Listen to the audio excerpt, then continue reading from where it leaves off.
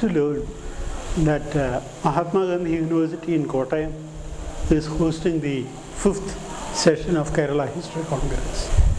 This is particularly important these days when there is a concerted attempt going on to deny history and to tell us, very eminent non-historians trying to tell us students and practitioners of history what is history and what it is not.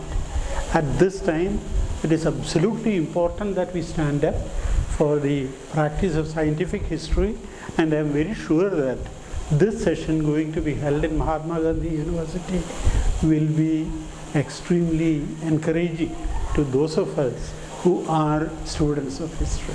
Thank you.